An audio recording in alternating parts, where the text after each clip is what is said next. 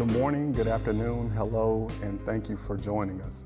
My name is Tori Carmen. I'm a representative with Humana, and today we're going to be talking on a very important topic. It's basically 5 habits to help prevent Alzheimer's disease. And so the focus of today is really just to empower you, the viewer, with some information to learn about what Alzheimer's disease is, right? And then learn some lifestyle habits that maybe you can take on into your daily routines to help prevent the onset of a very dangerous disease that we call Alzheimer's, all right? Now, before we get started, I just want to first, once again, introduce myself. My name is Tori Carmen. I'm a sales representative with Humana. And the thing about this whole presentation, it was devised by our clinical staff over at Humana. So basically, the information that you hear today is not to replace anything that you've heard from your care team or your health provider, but really just something that you could bring into discussion if you have any questions that you want to talk to your health providers about. So definitely before you change any diet or any kind of exercise regimens, definitely bring your healthcare provider into that discussion before making on any changes. Now that we've got that disclaimer out of the way, I want to go ahead and go through this presentation and just make sure that we answer a lot of questions along the way and then give you some healthy takeaways. So with all that being said, one thing that's really important is to figure out what Alzheimer's disease is. So the first part of this discussion is going to talk about what is Alzheimer's disease, right? What are some early stage signs that we can figure out if we possibly are on that spectrum. And then we're going to talk about some of those lifestyle habits that we can use long-term to prevent the onset of Alzheimer's. Now, Alzheimer's disease, if you may or may not know, is the most common type of dementia, and it has progressions. It can seriously affect a person's life, and basically when we learn about it, there are 5 lifestyle habits that can help prevent it. Now, to get into the basics of Alzheimer's disease is an irreversible brain disorder. It slowly destroys a person's thinking and memory skills, and it has the most common cause of dementia among other older people. Alzheimer's disease is progressive, which means that over time it does get worse, right? So the main thing is if we start seeing some of those early signs, that we really kind of get ahead of it early on and start talking to our healthcare providers. Now, Alzheimer's has no cure, unfortunately, as of today, but there are treatment options to help with the symptoms. Now, those treatments don't really stop Alzheimer's from progressing, but they can temporarily slow the worsening of the dementia symptoms that it causes. Now, to the next slide, we want to talk about how Alzheimer's affects the brain. Now, to really get into the science of it, your brain has over 100 billion nerve cells, and also we call these neurons. Now, each brain cell connects with many others to form what we call communication networks throughout the brain. Now, these groups of brain cells have special jobs. Some are responsible for thinking, some are responsible for learning new information, some are good for memorization, and then others help us to make sense of the world around us with our seeing, our hearing, things like that, right?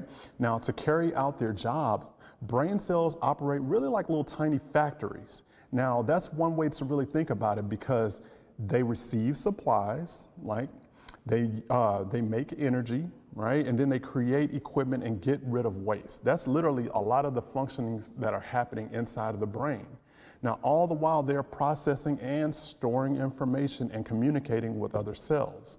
Now, in a brain that has Alzheimer's disease, parts of your brain cells factories probably aren't running as well as they should. And just like if we were thinking about a real factory, right? If you see a backup or a breakdown in one area of the factory, that'll start causing problems and delays in other areas. And that's exactly what happens in a brain that's now having onset of Alzheimer's. You may have a breakdown or a slowdown in one area of the brain, and it can start affecting other parts of the brain. That's really just a general way of really conceptualizing what Alzheimer's is and how it works if we start seeing those types of symptoms of dementia. Now, the unfortunate part about that is as the damage spreads throughout the brain, we can start losing our ability for your brain to start doing certain jobs. And then that eventually sees those neurons die off, and that causes permanent changes in the brain. So before we get to that part, that's why it's really important that we pay attention to any early warning signs. Now, on to the next slide, we want to really start talking about what are those abnormal structures in the brain? Because those are like really the prime suspects in damaging and killing brain cells. Basically, those two real common types are plaques, and then there's tangles. Now, plaques are what we call deposits of protein fragments that, the scientific word is called beta amyloids, but they really build up in spaces between brain cells. And that's what plaque looks like when it's inside the brain. And then you got something called tangles. And that's when you have like twisted fibers of other proteins called tau. They build up inside of the cells. Now, what the sciences are telling us is basically they're not sure what role plaques and tangles play in Alzheimer's disease, but most experts believe that those blockages, they cause like breakdowns in communication between the brain cells, and that's what causes those disruptions in processes when your cells just really need to survive. So it's really important to remember that it's the destruction and the death of brain cells that causes the symptoms of Alzheimer's disease. That's all we really want to get across through that whole scientific overlay of how Alzheimer's works, right?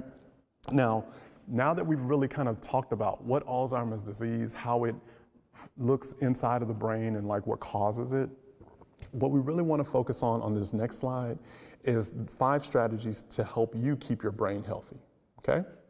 So researchers recently identified that there are really 5 strategies, that can help us really in the process of significantly lowering the risk of Alzheimer's disease.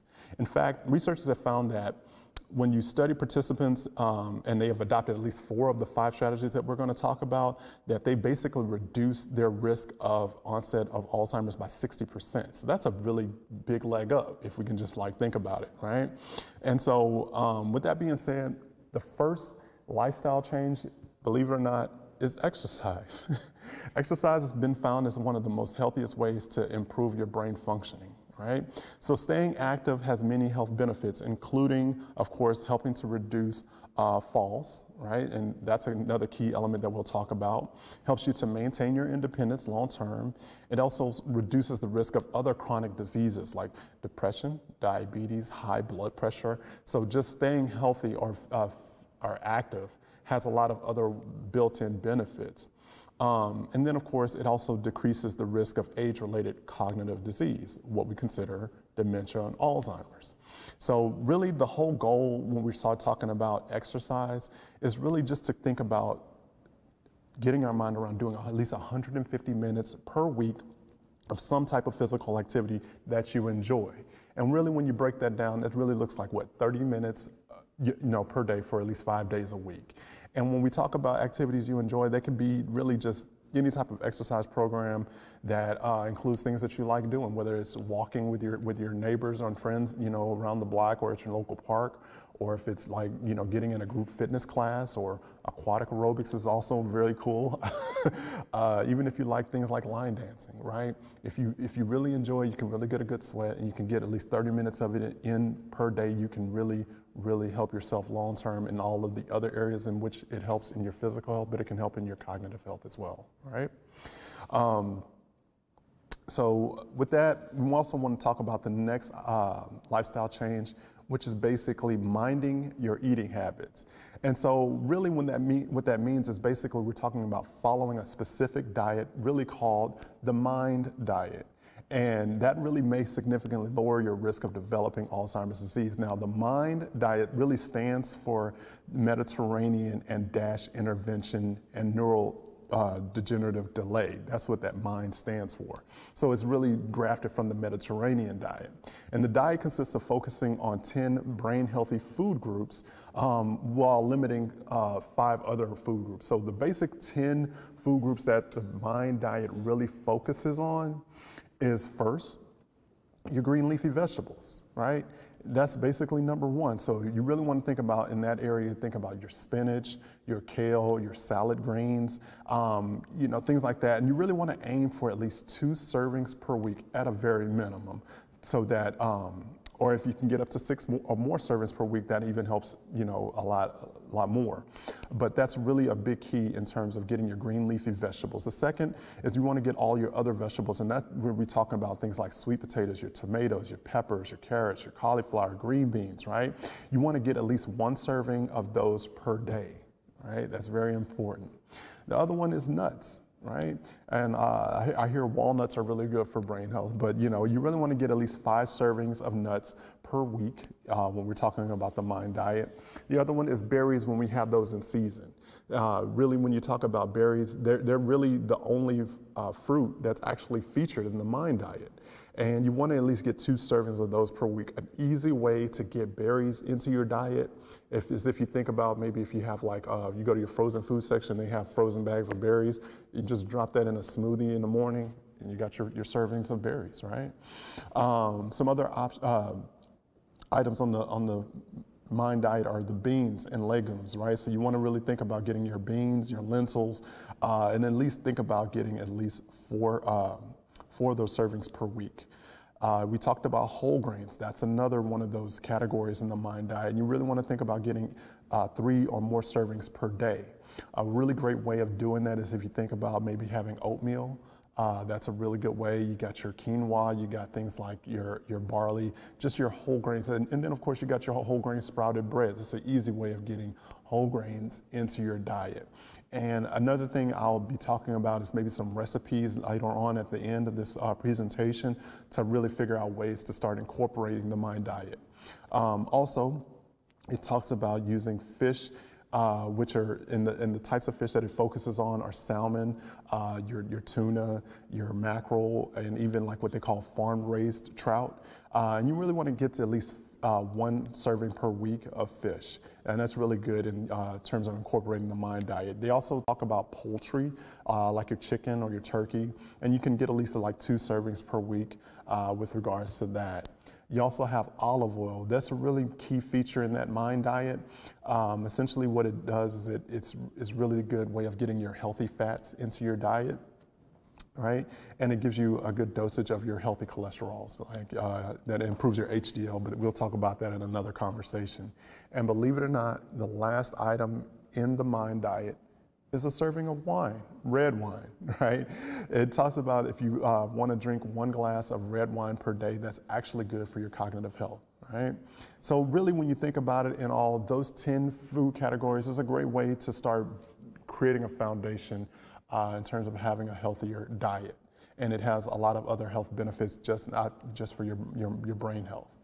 But really with the MIND diet, there are really 5 categories of foods that we really want to stay away from. So on this next slide, the 5 categories of unhealthy foods that the MIND diet specifies that we stay away from.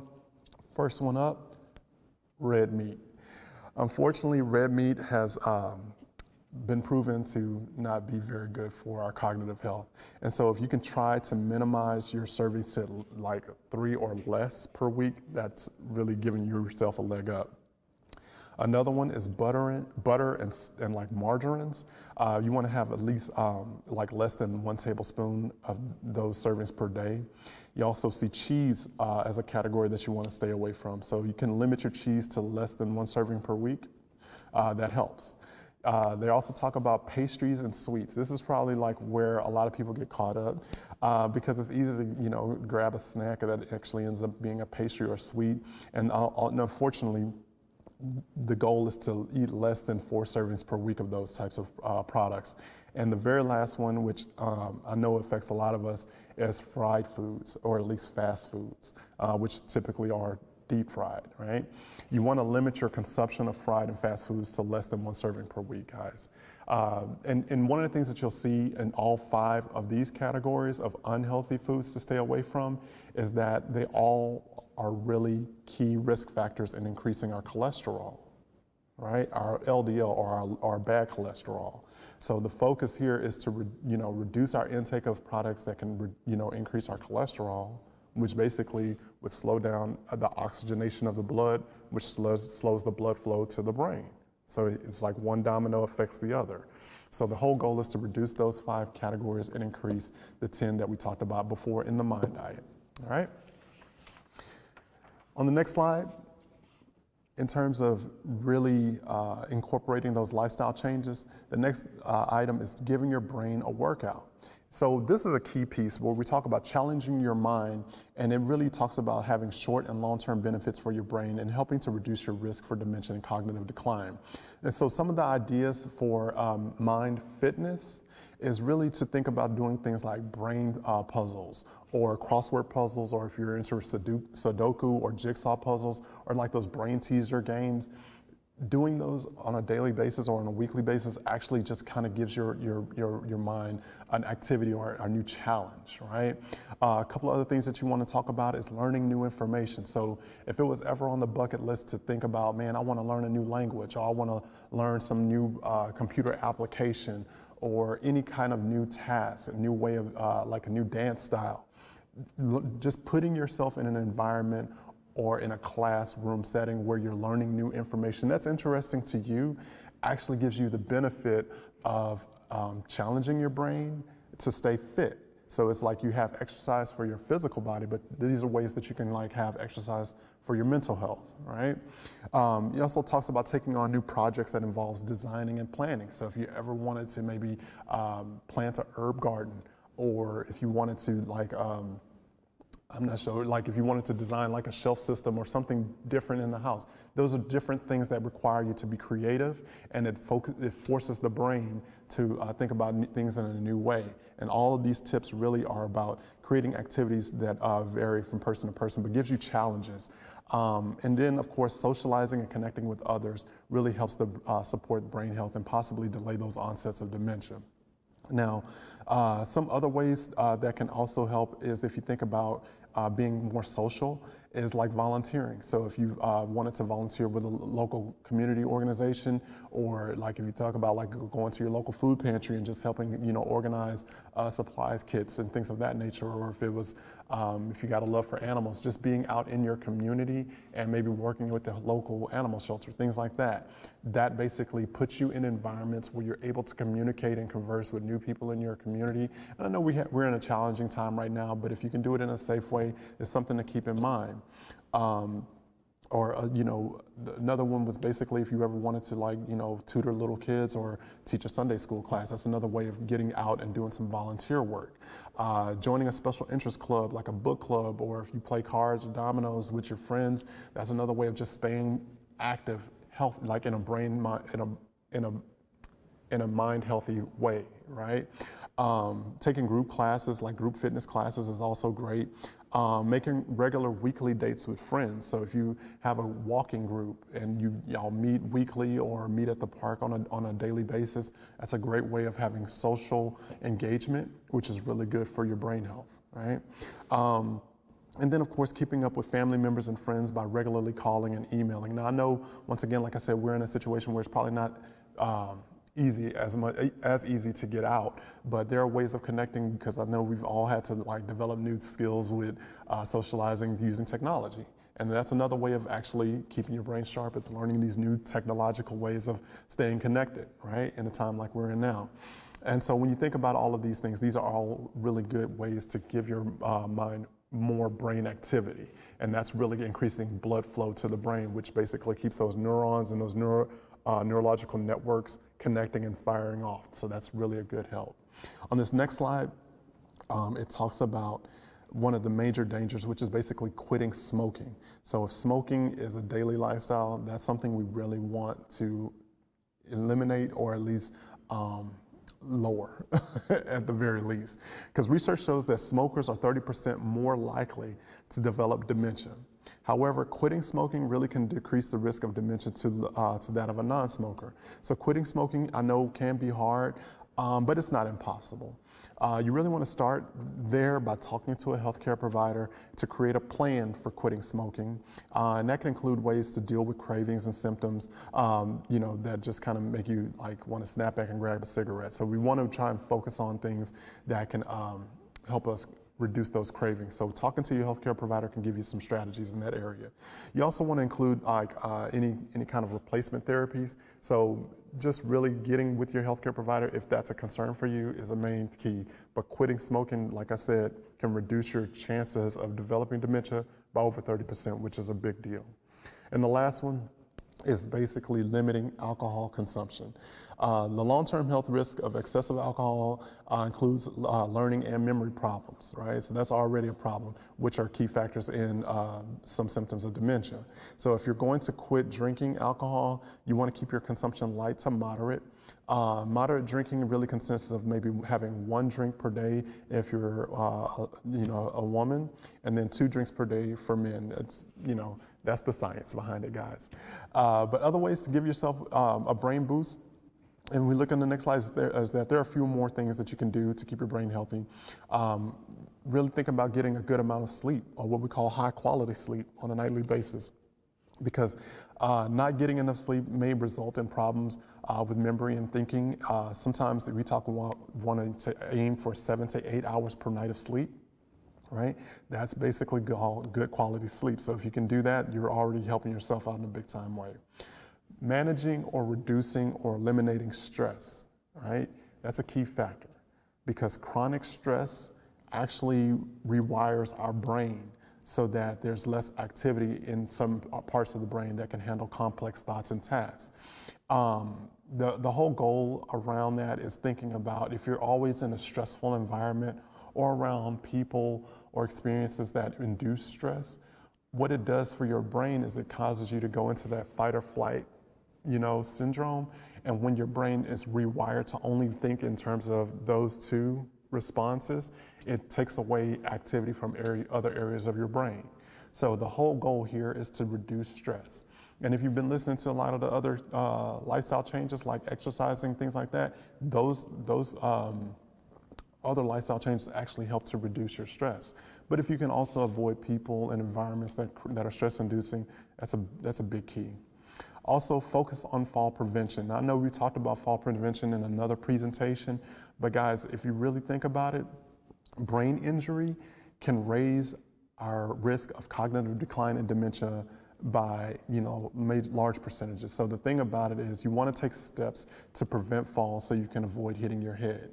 So anything that can work on your balance, making sure that you have, a living environment that's free from clutter or fall risks, that's a key thing. So, because the whole goal there is to prevent head injury, right? And then, of course, we want to talk about managing other health conditions. Risk factors for heart disease and strokes, like obesity, high blood pressure, and diabetes, those negatively impact your cognitive health, right?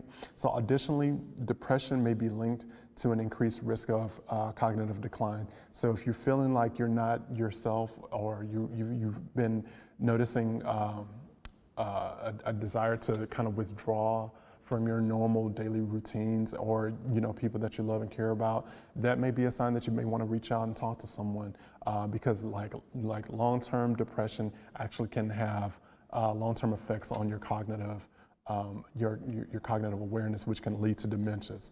So when we talk to our doctor, we really want to talk about some other things too, because what it comes down to on this next slide is really looking at some of the factors or the symptoms that may be like the onset of dementia or Alzheimer's.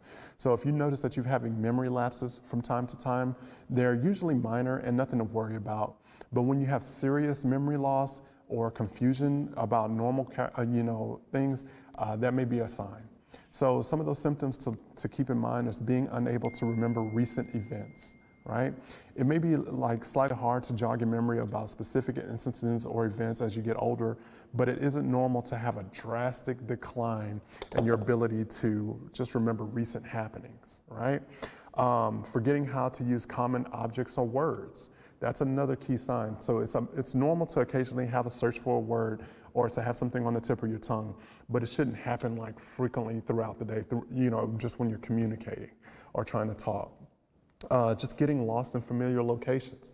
That's another big sign, such that, like, say for instance, if you're just trying to come home from church or from the grocery store and you literally can't remember where you're at, that's a sign that we're having some concerns about our cognitive declines, and that's where we definitely want to get with our healthcare provider. When you find yourself just suddenly forgetting how to navigate like familiar surroundings.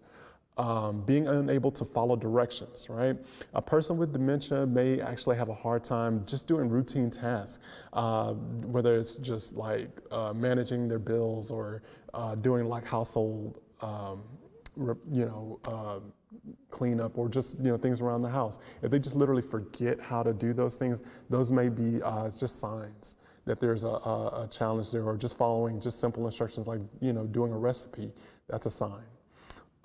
Neglecting safety, hygiene, and nutrition are other key signs too.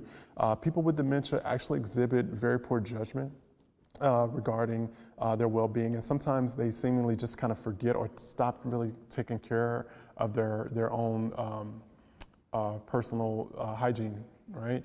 And so when you start noticing that, whether it's yourself or a loved one or a friend or a neighbor, you might want to kind of bring them into the awareness. Hey, you probably change, and you may need to talk to your doctor about dementia or the loss of cognitive awareness, right? And then the last one is decline in ability to socialize. Aging shouldn't have a drastic effect on social skills, but it isn't normal to lose interest or all interest in social activities or have a hard time just talking or holding a conversation. That's a sign of withdrawal or maybe a shutdown in certain parts of the brain. So we really want to kind of look into those kind of areas if that's something that you become aware of.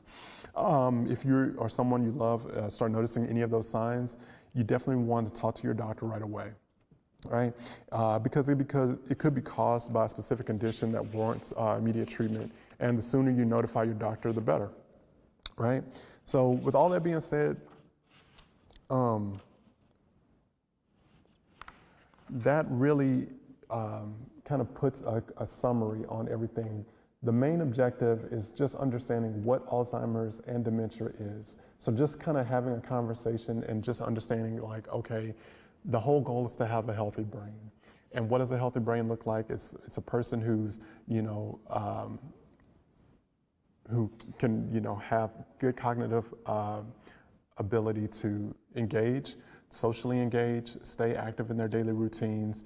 And then of course there's some lifestyle habits that we can take on a daily basis, where we were talking about the mind diet, talking about staying physically fit, giving ourselves new challenges and thinking about things creative, learning new information, right? All of these things are really good. And then of course, being aware of those warning signs. So with all those being said, I hope today that you really got a really good grasp of what Alzheimer's is, and then understanding that it's not something that that's an inevitability. You do have a way that you can actually take an active role in reducing your risk of actually suffering the declines of dementia and Alzheimer's. With that, guys, my name is Tori Carmen. I definitely wanted to share with you that my gratitude and of you just joining me for this quick presentation.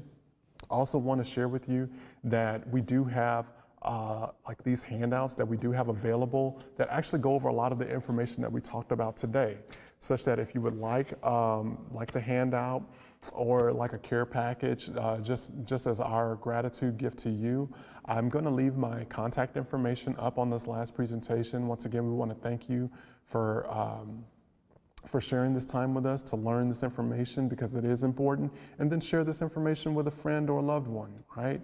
Because the goal is to make sure that everyone knows what Alzheimer's is and how we can all work together to reduce our risk of actually developing it. So with that being said, guys, I thank you, and I look forward to hearing from you soon. Also, last thing I will point out is that when we talked about some of the recipes using the Mind Diet, I do have a lot of that information available on my Facebook page. I put that here in the information below. Also, if you want one of these, you can reach out to me via email or through my Facebook, and I'll definitely get you one of these handouts as our gratitude gift. With that, guys, I thank you, and I hope you enjoy the rest of your day. Live healthy, take care of yourself, and we'll see you next time.